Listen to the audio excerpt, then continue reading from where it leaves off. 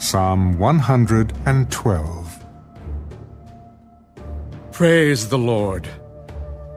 Blessed is the man who fears the Lord, who delights greatly in his commandments. His descendants will be mighty on earth. The generation of the upright will be blessed.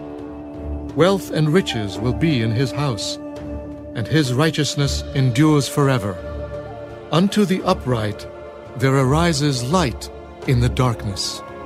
He is gracious and full of compassion and righteous.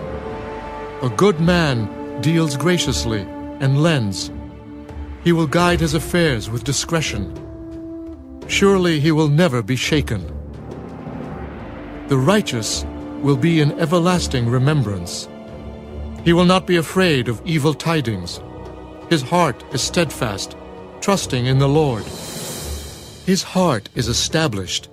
He will not be afraid until he sees his desire upon his enemies. He has dispersed abroad. He has given to the poor. His righteousness endures forever. His horn will be exalted with honor. The wicked will see it and be grieved. He will gnash his teeth and melt away. The desire of the wicked shall perish.